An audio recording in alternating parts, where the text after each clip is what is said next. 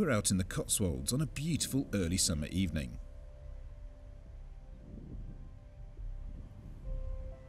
The weather is quite calm in comparison to the past few days, so hopefully now it's settled down, the bucks will be out in their territories, re-establishing their scent markings, and we'll have a good chance of seeing something tonight.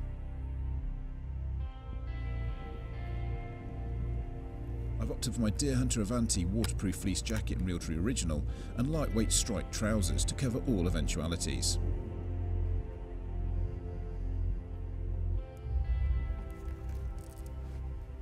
So, sat out in this wooden seat, plenty of cover, and just about, I don't know, 150 yards away, 160 yards away, there's a doe just feeding near an oak tree.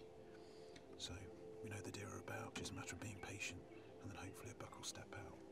Like Owen says, there's a gap in the hedgerow here. There tends to be a bit of a super highway for a particular buck that comes out, so just need to sit and be patient for another half an hour or so, see if he comes out. If not, we'll get down and have a stalk. But so far, so good.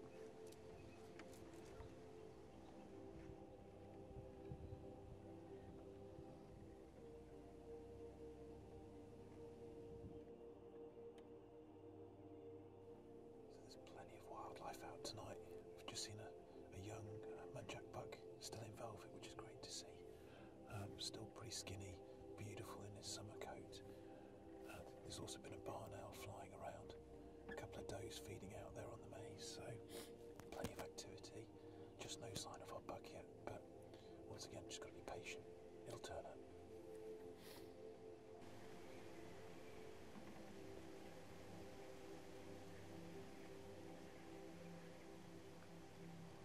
We've been in the high seat for around an hour. We've seen plenty of wildlife and plenty of movement, but nothing that we're after. As the lights begin to fade, we opt for a change of scenery.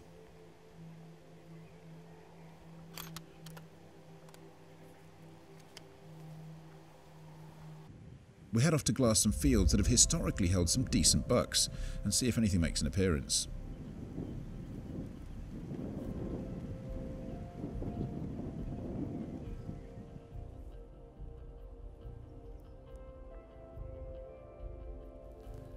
Two young bucks out in the field in front of us, and they're fighting, they're jousting.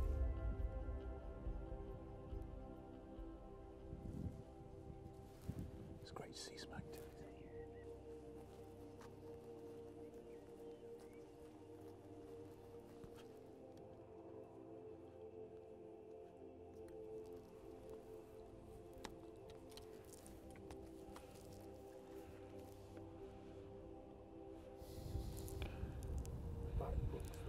Okay.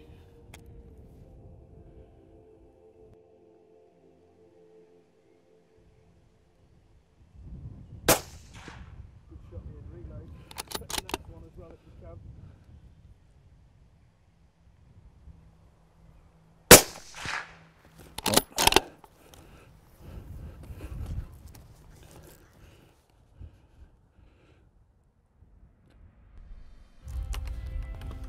Oh. Well done, that's really helped me. Yeah, incredible stalking. I think you can probably still hear my heart rate at the moment. Yeah, so he's a beautiful little thing. Great coat as well, lovely condition. This is a perfect ground for growing huge roebuck though, isn't it? Yeah. Even though this fella's only a few years years old. We're in the centre of the Cotswolds, and it's where I get my best roe carcass weights, to be honest. Yeah. But what a great stalk at last light we had there, and he was sparring with a little button buck that you've also shot over there, and managed to get a nice trophy as well. So, yeah, no, very, very pretty, but you know, the whole experience has been fantastic. This country here is just spectacular. You take me to some amazing places. And we've seen plenty of deer, plenty of wildlife, lots of does, lots of muntjac, barn owl. It's all manner of different species. We didn't get on film as well. Yeah, anyway. and as usually happens, if you stick it out, if you're patient, if you wait long enough, then eventually the bucks are going to step out for you. But absolutely. But also, what a story, because I'll be honest with you, we didn't know we got him, well, but we've got him now. We certainly do. He's going to be on the barbecue in the next 2 weeks, well, I can tell you. The light's coming in, so we've still got plenty of work to do. We've got to get him back and get him growing, but well done, Ian. Thank you very much indeed. Another great Another great stalk. stalk. Enjoyed it. Let's get to work.